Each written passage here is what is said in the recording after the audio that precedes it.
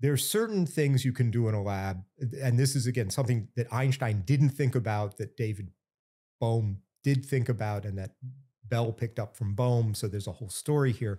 But it's something we call doing spin measurements. And you don't need to understand anything much about them, except that when you do a spin measurement on a particle, in the standard way, you have a magnet called a Stern-Gerlach magnet. And the Stern-Gerlach magnet, that's what these were for, has a funny geometry. So there's a north pole and a south pole to this magnet, but they're not geometrically the same. The north pole is kind of pointy and the south pole is flat. Mm-hmm. And the result of that, just classically, is that if you think of the magnetic field lines here, they change from top to bottom, right? They're not uniform.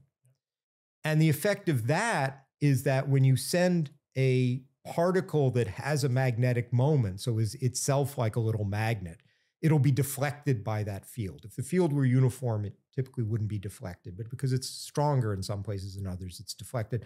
And quantum mechanically, the prediction is, this is not a classical prediction, that for certain particles, so-called spin half particles, every particle will either be deflected up toward the pointy part or down away from the pointy part by the same amount. So this is whereas classically there's a continuum, quantum mechanically things are discretized, either it's deflected up or down. So to do one of these experiments, there are only two pieces of data that need to be recorded. What direction was the magnet pointed? Because you can rotate the magnet in space. You can point it any direction you want. And was the result up or down? Mm-hmm. Spin up or spin down? Now, the first thing that what Einstein noticed, if we go back, this is the Einstein-Podolsky-Rosen paper. He wasn't looking at spin, but he was looking at other cases, is that for certain quantum states, you get this following, just with two particles, you get this following funny thing, that the quantum mechanical prediction, if you ask, will this particle, suppose I'm going to check them both in this direction, call it the z direction.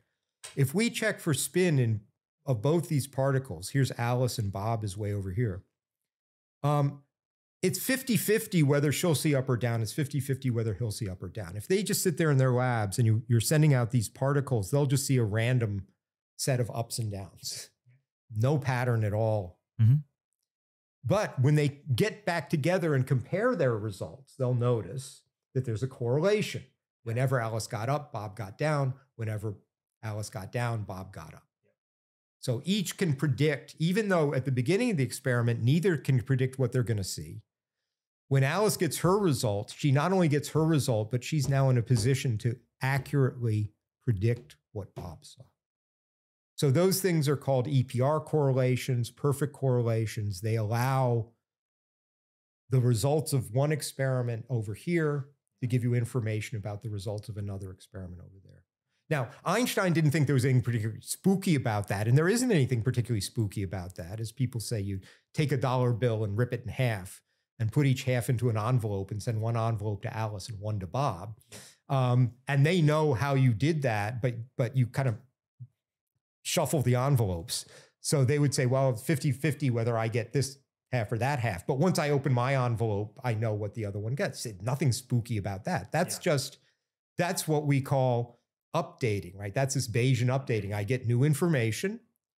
That's information about what happened in my lab. And also because of how these things were set up, it's information about what's going to happen in Bob's lab, right? Nothing spooky at all. What would be spooky, EPR pointed out, is if you said, look, it wasn't determined what Alice was going to see until she opened her envelope.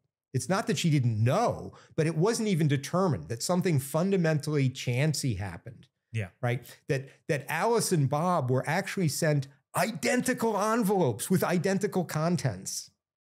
Right. Not the left side to Alice and the right side to Bob, but neither left nor right to Alice and neither left nor right to Bob. Yeah. And furthermore, when Alice opened her envelope, magically her opening the envelope forced it to become either right or left. And then even more magically, that also forced Bob's half way over there to be the opposite. Okay, that's spooky. That's really spooky. That's spooky action at a distance, right? So there's the God plays dice part when she opens her envelope, but there's the spooky action at a distance part by the fact that Bob always sees the opposite. Now, Einstein thought that was ridiculous, right? Why would you believe that? No reason to.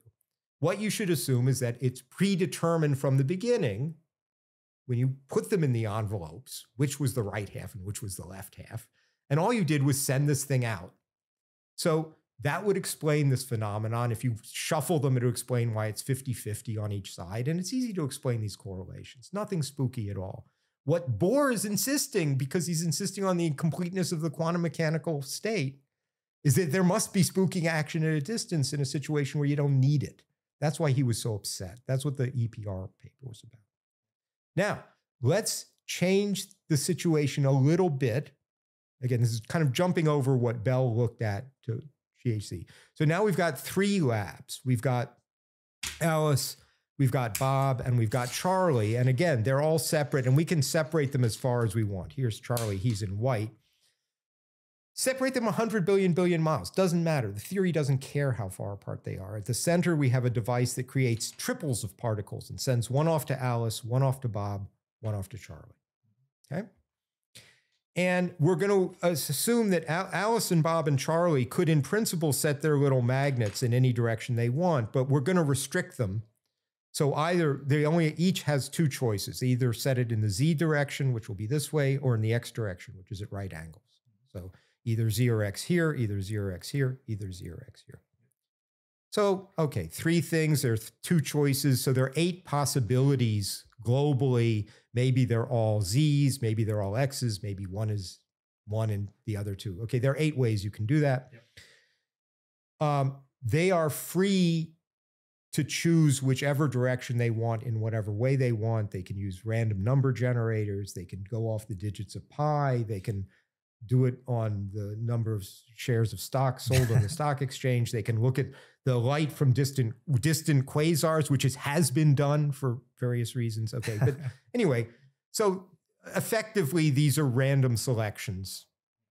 Now, what's the data? So here's the question is, could you prearrange the outcomes of these experiments to get the quantum mechanical predictions?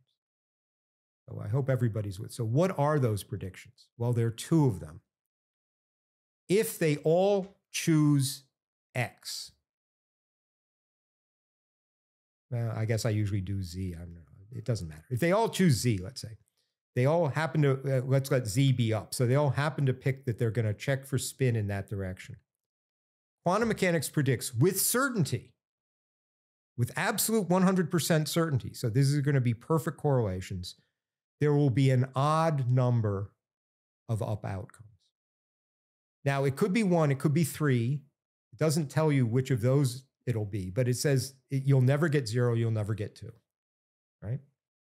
So just stop there and think, okay, wait, so if they all check X, there'll be an odd number of X outcomes. So that means if I know what Alice got and what Bob got, I can now predict with certainty what Charlie got, right? So these are these perfect EPR correlations.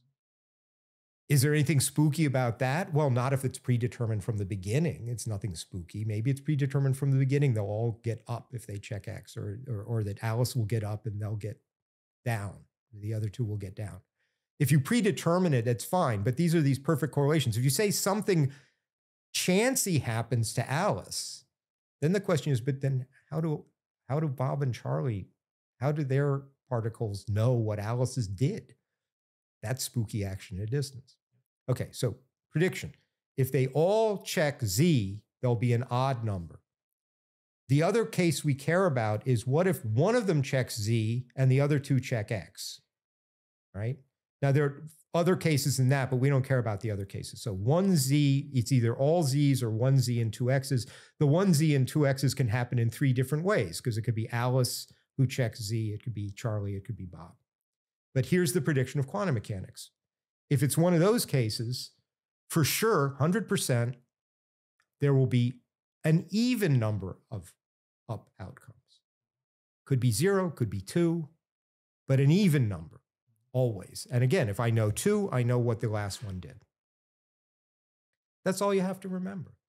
Now you say, I don't want spooky action at a distance. That means I have to predetermine all of these outcomes. Can I predetermine them so that no matter what, this is like No matter which two you pick, I lift my hand and they're different colors. No matter which ones they pick, it'll work out okay. Okay? And the answer is you can't. And this is mathematically, and it's kind of easy to see mathematically. Although, can I use your pen and paper and just draw something that if there's a, yeah, good. So here's the diagram of the situation. This is, as far as I know, was invented by David Mermin, this way of presenting it, and it's really lovely. So I'll just give you this diagram. And the reason why I want to do this is because I really do want people to understand this argument's not hard. It's not really obscure. ZA, ZB, ZC, D, B, X, A. So let's show that. Yeah. See this? It's just this nice little kind of structure, truss structure. I've got ZA, ZB, ZC, and this dotted line. So this represents Alice choosing to measure Z, Bob choosing to measure Z, Charlie choosing to measure Z. And then here's Charlie C, Bob, Charlie X, Bob X, Alice X. So the first prediction was if they all measure Z, there'll be an odd number of outcomes. So that if I imagine an outcome, I predetermine an outcome by writing U or D in each circle, I need an odd number of U's written in these three. But if they choose this or they choose this, the solid lines, which is 2 X's and 1 Z, there has to be an even number of U's, an even number of U's, an even number of U's. So now it's a very clear question. Can I write the letter U and the letter D in each of these circles in such a way that there are an odd number of U's along here, even along here, even along here, even along here, right? That's a really clear question. Now, first, let me just try, right? I'll just give it a shot. Let's begin here. We want an odd number of U's. It's got to be 1 or 3. Let's, again, the easy thing, make it 3, because then I don't have to make any further decisions. So I'll just write U, U, U. Okay, so at this point, if it happens that they all check Z, we're okay. They'll get an odd number. The central one, there's nothing really to force that. I'll just put a D in there. But now, my other constraints start to bite. So I need an even number of U's along this row. I've got 1. That's a D. I'm forced to put a U here. So I've got 5 out of 6. Only this last circle, but I'm screwed, right? Because to make it even along this row, I have to put a U, and to make it even along that row, I have to put a D. That doesn't work, right? Doesn't work. Now you might say, well, do it some other way. Maybe there's some way to make it work. And then David Mermin gave this lovely argument. He says, look, it can't be done. How can I show you it can't be done? It's an argument by reductio ad absurdum. Suppose for a minute there's some way to do it. So suppose there's some way to write U's and D's in those circles that satisfy all those constraints. Okay. Pick up the ones along the dotted row. That has to be an odd number of U's. Throw them into a hat. Then pick up along this row. That's an even number. Throw them in the hat. This row, even. Throw them in the hat. This row, even. Throw them in the hat. So what have I got in the hat? Odd, even, even, even. I have an odd number of U's. That's all the math involved here. That an odd number plus an even number plus an even number plus an even number is an odd number. I have an odd number of U's in the hat. But I picked up every disk twice because every single one of these circles is intersected by 2 of these lines. So no matter how I put U and D in these circles, I can't have an odd number of U's in the hat, which means there is no possible way to predetermine these outcomes locally so that what Alice does doesn't affect Bob, what Bob does doesn't affect Alice and Charlie, right? You can't, no local theory in Bell's sense can make these predictions. Quantum mechanics makes these predictions. The world fulfills quantum mechanical predictions. So no Bell local theory can account for this. So the true physics, whatever it is, can't be Bell local. That's the argument.